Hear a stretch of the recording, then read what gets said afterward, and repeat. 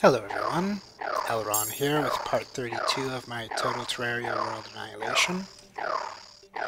So this is going to be a very short cohort in comparison to the previous cohort. This cohort's going to consist of 3 videos. One of the people I game with decided he's going to open crates in Counter-Strike, and he's letting me record his broadcast of that and post them in as filler. So I'm able to now get full 10-minute videos by placing in some of those here and there. So thanks to that, I was able to stop after 3 videos worth instead of adding more raw footage and hoping that it maths out right.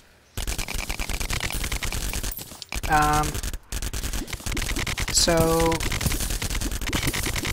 a bit has happened since the last time I started recording voices, at least. I got my Counter-Strike account to level 3, so now I can technically play competitively. I also found out that the people I was listening to had everything wrong about Peace Walker. They thought that you had to get every AI part to have a complete Metal Gear Zeke. That ends up being completely untrue. Just more AI parts makes him more powerful, but the thing that was holding me back was actually the fact that I had not captured a fully functioning railgun yet. So I just needed to fight the Chrysalis a couple more times to eventually get a functioning railgun. And so I was able to finish the game at that point because all the snowball chain of events was very straightforward. And so now I'm finally done with Peace Walker after all that pain, and thinking that I had to grind Extra Ops 17 to get enough R&D to do Peace Walker RK2 fights to get the essential AI parts and whatnot, but it ends up all being bogus, and I didn't even have to fight the Extra Ops Peace Walker battle to get any AIs that I needed, so that works out. So I guess that means that I went from a thumbs up to a thumbs down to back to a tentative thumbs up. So I wouldn't say go out and buy it or anything like that, but if you have access to it, it's probably worth giving it a shot. But the wonkiness is a bit on the stressful side. And probably it's a far more enjoyable game if you are willing to let spoilers take over your life.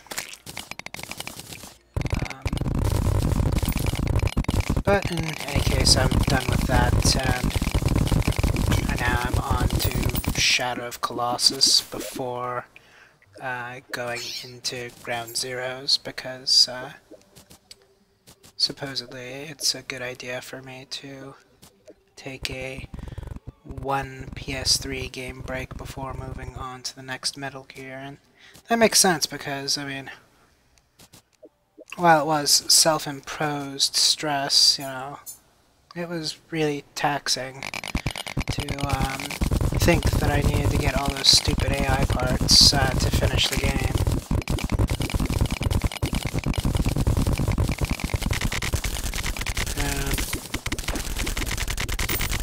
So, looking at the date, it's probably my previous assessment of the time is probably correct. I'll probably be able to do my competitive debut run in October, but I'm not sure if I'll be able to cut, voiceover, render, upload, make the the post-upload edits, and submit for full publication by the time October ends. To kind of give a timestamp, today is Back to the Future Day, so it's October 21st. Not sure why I have July in my mind. But in any case,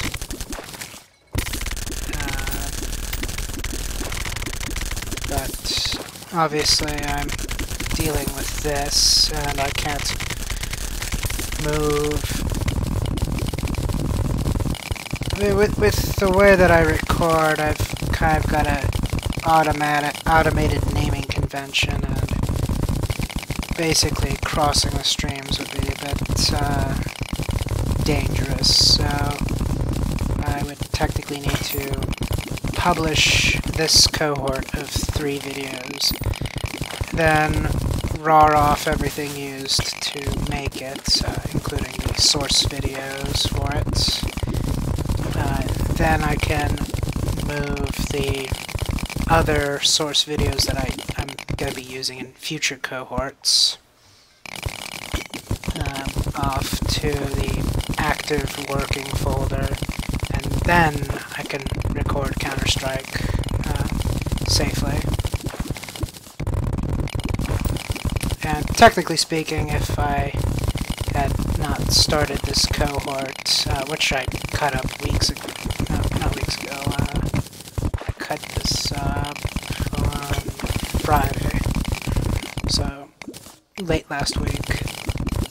So if I hadn't done that, I probably could have just continued recording, and that wouldn't be a problem, but now it's going to want to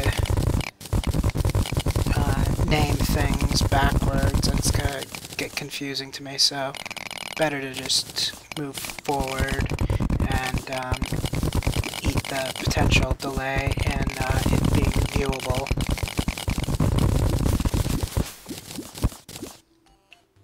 I'm sorry that this kind of turned into a big technical shitstorm. But hopefully hearing the process makes you appreciate the level of work I do with these videos. I'm not simply just talking blindly as I'm playing and then submitting whatever it is willy-nilly. I do have a procedure, and that procedure is time-consuming.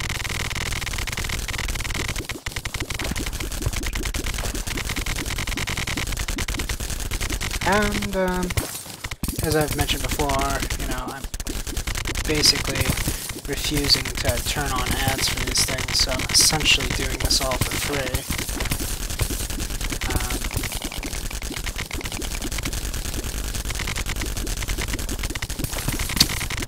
I do accept donations. I've got a Steam trade link in one of my videos.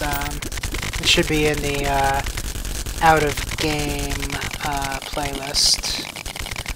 That's a playlist I just put random stuff that doesn't involve me being physically inside a game.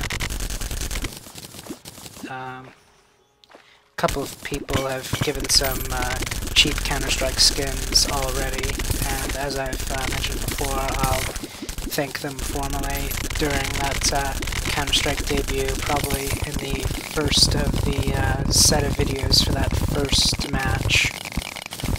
That's about all the time I've got for now. I will see you next video.